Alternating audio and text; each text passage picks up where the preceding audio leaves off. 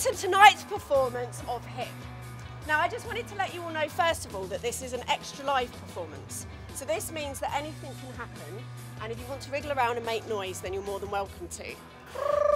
Exactly. Here we are. Behind you is the clock tower. Up there's the train station. Career Arts is a cutting-edge arts and production company. As an organisation, we celebrate and facilitate creativity, working in a wide variety of art forms, but always with the focus on making the world a more compassionate and extraordinary place. My name is Jolie Booth and I'm a theatre practitioner. Hip is my first ever one-woman show. Hip is an extra live production. That means that it's a relaxed performance, so everyone is welcome and you are able to make noise, comment on the action and move around if you like. Hip explores the life of both an ordinary and extraordinary woman called Anne Clark, who was alive in Brighton during the 1970s and 80s. I found Anne's diaries 15 years ago when I squatted her house, unearthing a huge archive on Anne's life, the city that we've both lived in, and the experiences that we've shared.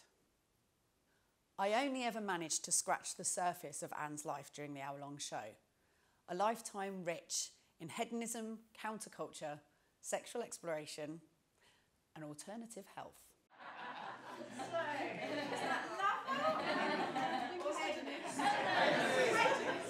So rather than trying to cover the whole of Anne's life, instead the performance is an opportunity for us to create a safe space for the audience so we can look at and discuss the big things that happen in her life, like her decisions, demise and death.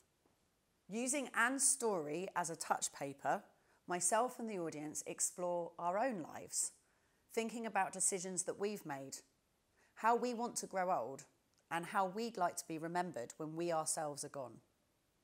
As the material is vast, and because the style of the show is versatile, every performance is different. We work with each venue to tailor the production to tap into new streams of audience development that each venue is interested in exploring. With Harlow Playhouse, for example, we're supporting them to develop a new stream of pop-up external venues. So Hip will be presented in a pop-up venue and the performance will be highlighting the squatting tradition in this country and the current housing crisis throughout Harlow.